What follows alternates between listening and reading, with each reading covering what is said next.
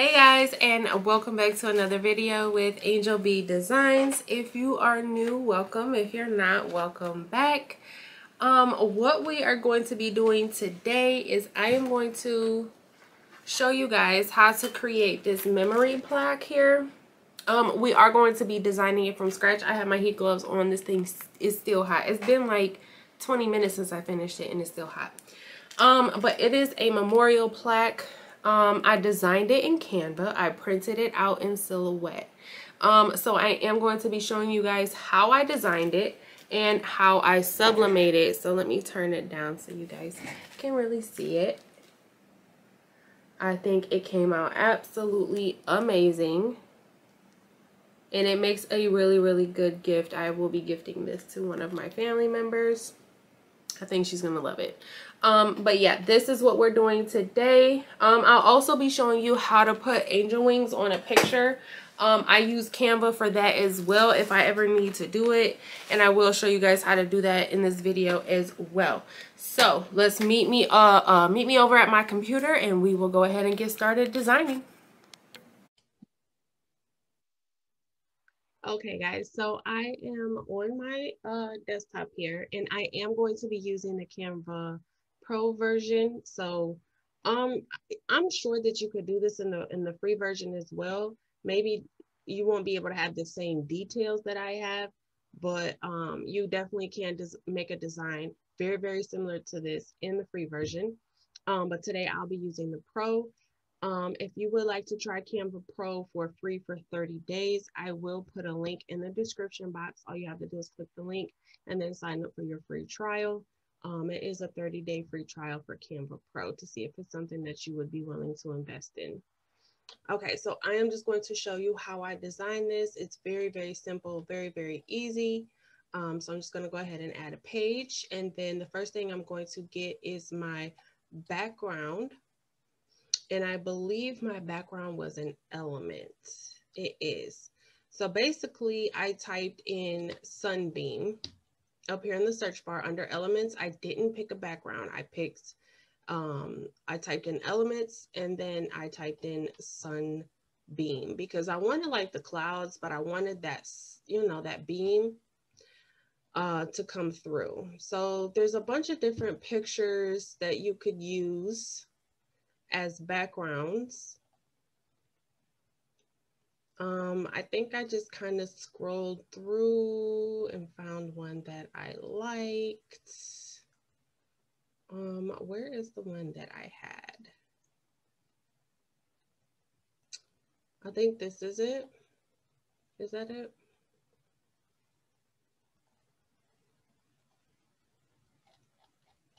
Yeah, I think this one was it. Okay, so when you select the picture, now this one is a pro picture, so you would not be able to use this in the free version.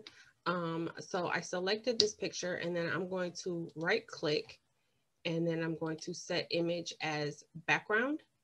And then if you want to kind of crop this and move the picture around, all you do is double click it. And you see how the 4 arrows come up. Now you can kind of move it around and adjust it to your liking. So if you want less cloud and more blue sky, you can move it that way. If you want more cloud, all you have to do is move the picture up and then select done. Okay, so now we have our background. Pretty simple. The next thing I'm going to do is add in the picture. This is a picture with a frame around it. So the first thing I'm going to do is I'm back in elements. We're going to scroll down to frames and we're going to select see all. And then I selected, there's a tons of different frames you can choose from. I selected this one right here. Now this one is available in the free version.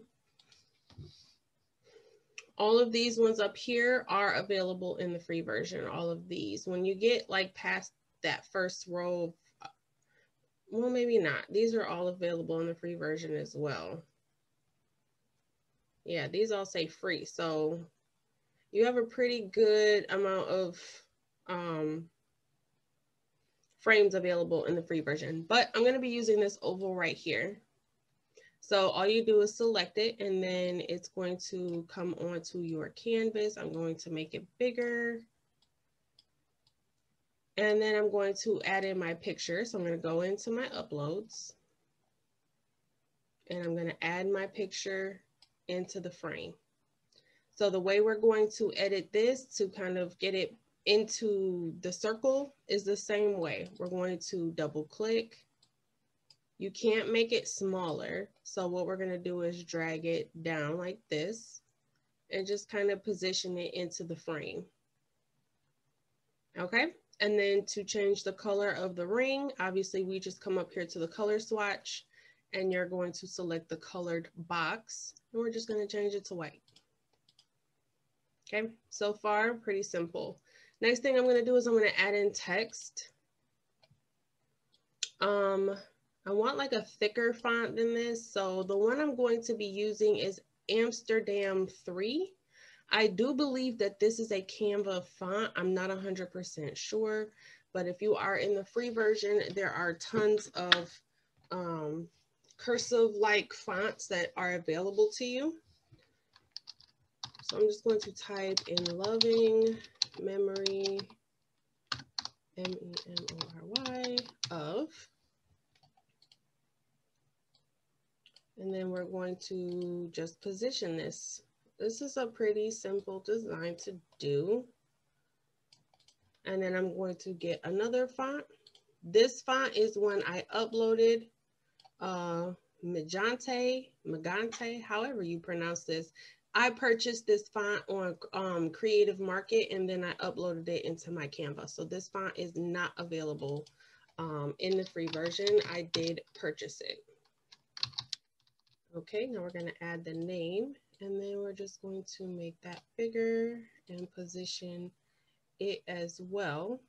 This dotted line means that it's lined up. This one is lined up with that one. That's what the dotted line means.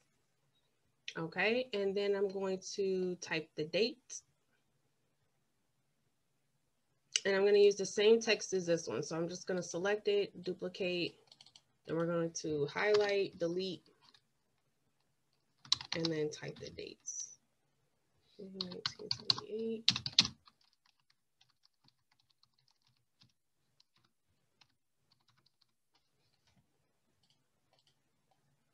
And then we're just going to, reposition that and just make everything kind of how we like it. And then I'm going to duplicate this font as well and type forever in our hearts.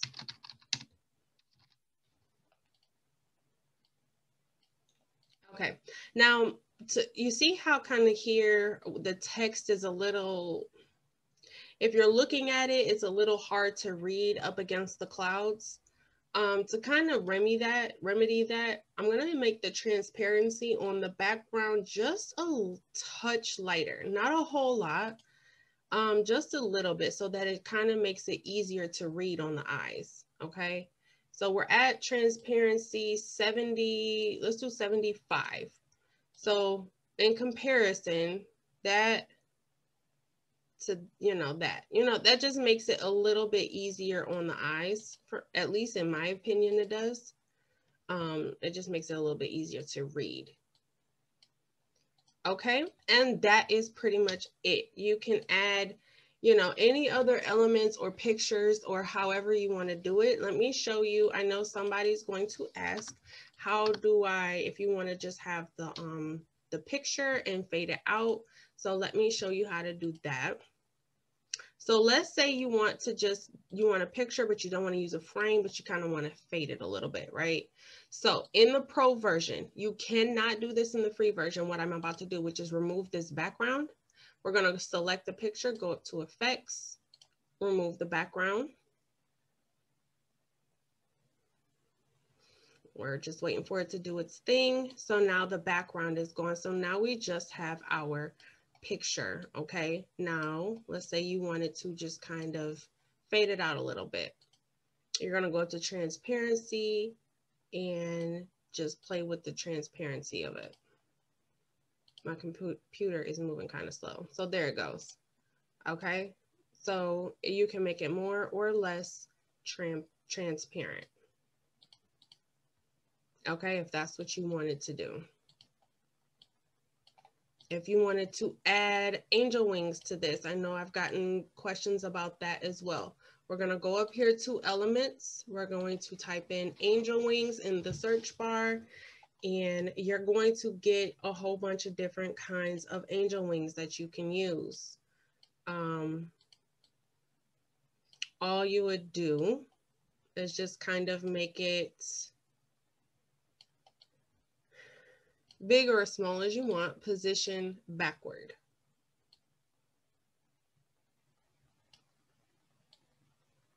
Okay, so let me move this stuff out the way so I can show you.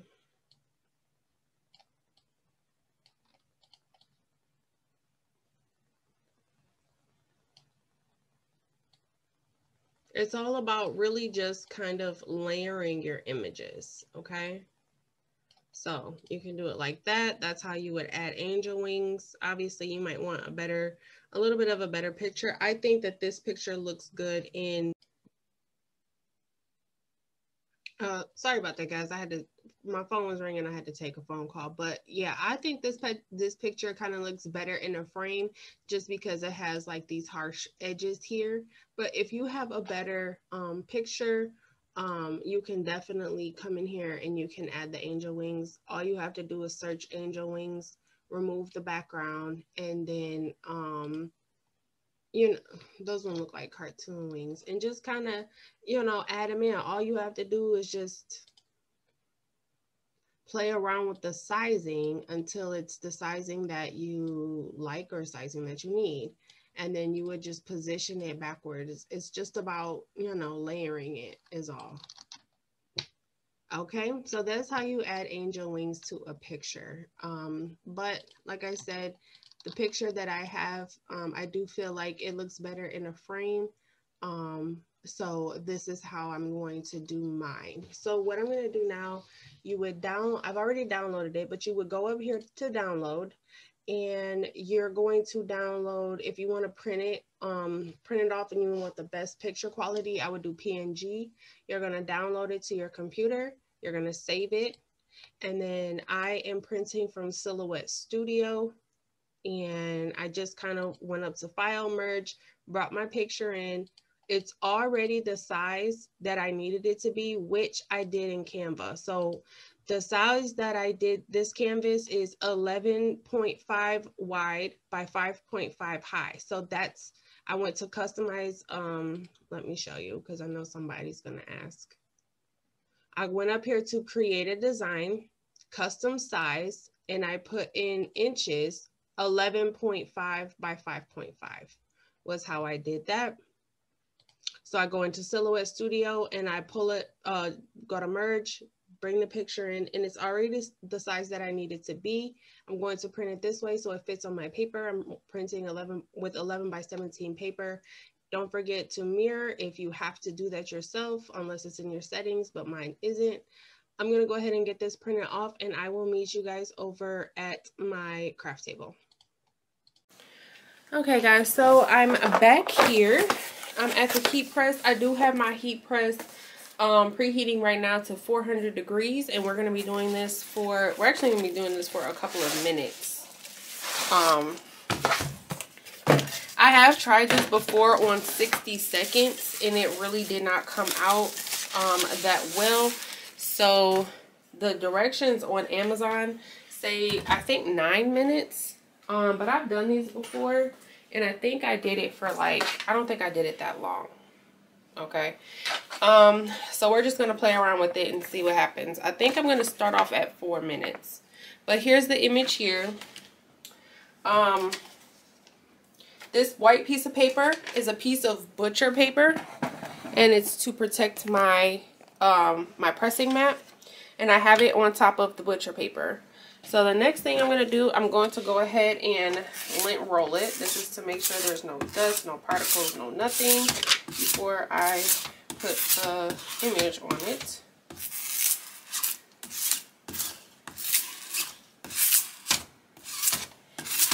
And I did get this plaque from Amazon. I will link it down below. And then I'm just going to take the image. Actually, what I'm going to do, I need to adjust my pressure on here. So I'm going to do that first because it's too tight. I have to loosen it a lot.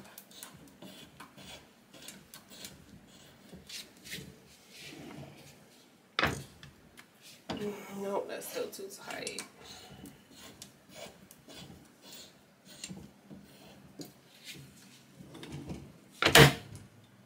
Okay, now it's a little too loose. Let's see. Okay, so I think that's about a good amount of pressure. All right, what I'm going to do now is I'm going to take the image and I'm going to place it here. I am going to tape it just so we don't get any ghosting. I'm using my heat tape.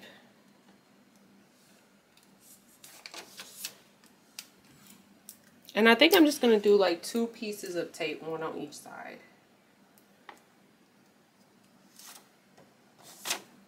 Okay. Then I'm going to take another piece of butcher paper.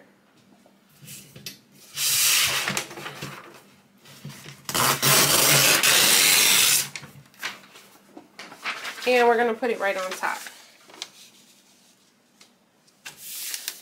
Okay. Now I am going to press this. I'm going to press this for about 4 minutes and then I'll come back and we'll check it. Because like I said, Amazon said to press it for 9 minutes. And I don't want to overcook it. So I'm just going to start with 4. I'm going to check it. And if we have to do more, we'll do more. So I will come back in 4 minutes and we'll see where we're at. Alright guys, so I'm back here and it has been just about 3 minutes. So let's go ahead and check.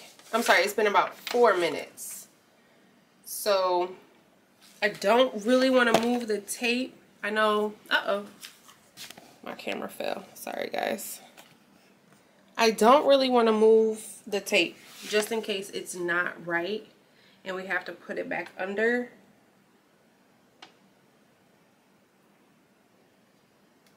No, it's not done. So I'm going to do it for another 2 minutes. Okay, I'm gonna do it for another 2 minutes and then come back. So we're about to be at 6 minutes and I'll be back. Okay, so I'm back here. It's been it's actually been another 3 minutes. So we're currently at 7. I did 4 and then I did 3. So we're at 7 minutes. I did go ahead and check it and I think it looks okay. So let me get my heat gloves.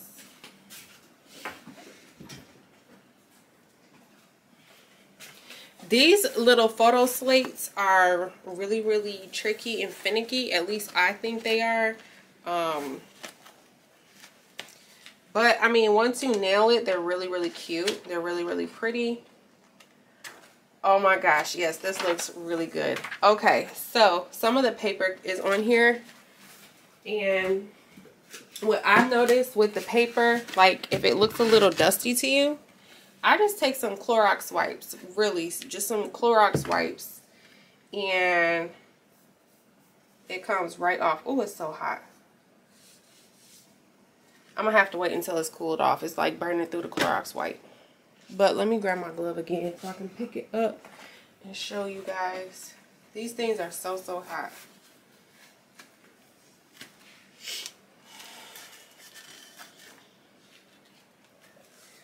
But there it is. That looks so good. Let me turn this down so you guys can see. Okay.